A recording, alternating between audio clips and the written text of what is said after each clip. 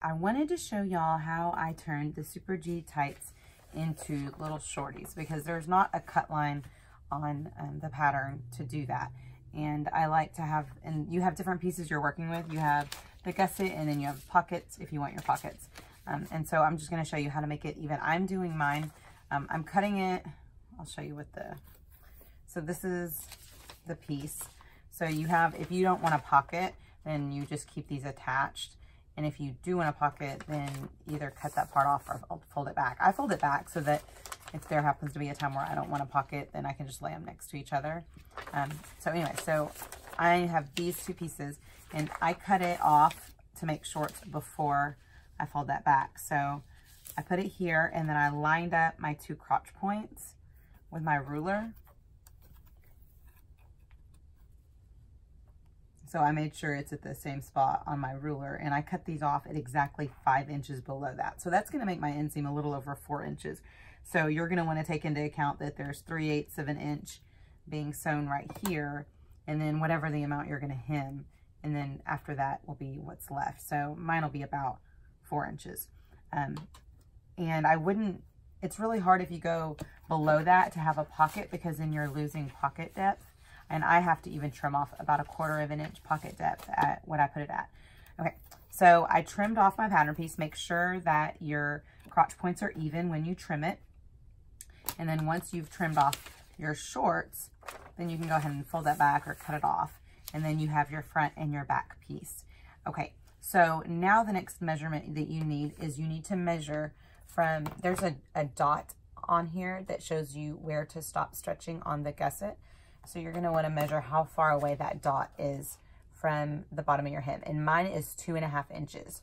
So the dot where I stopped stretching in the gusset is 2.5 inches here. So that means I'm going to pull out my gusset pattern piece and I need to either cut it off or fold it back exactly 2.5 inches away from these dots right here. So this will now be my shorts gusset. This piece, and I'm not measuring from the front and back crotch point. I'm measuring from this dot because you're stretching between these two dots. So mine is 2.5 inches on both sides right there. Okay, so now you know what to cut out for your gusset. You're just cutting out one of these. And sometimes I cut out two and burrito roll it and then have all my seams enclosed.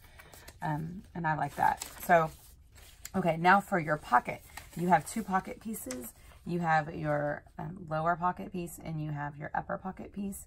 And the way that the pocket is sewn on this pattern is that you are, let's see, let me fold it out. It's like this. You are sewing these two pieces right sides together like this, and then you're folding this down so that you're not hemming your pocket, but your pocket, ends up being 3 layers right here. And there's just a fold right here at the top of your pocket, as opposed to some kind of a seam. And your seam is actually down here. So I lined up where the pocket fold line is. So I went ahead and just put my pattern piece like that. And then I just put it up exactly right next to where it's gonna go on here. And I found out where I need to cut the bottom pocket piece off. And I folded that up and I compared it to both my front and my back. And you can also compare it to that stripe. And I folded it back. And I noticed when I fold it back, it only gives me about 1/4 or 3/8 inch between that and here. And I'm gonna need to be able to hem this by folding it underneath that pocket.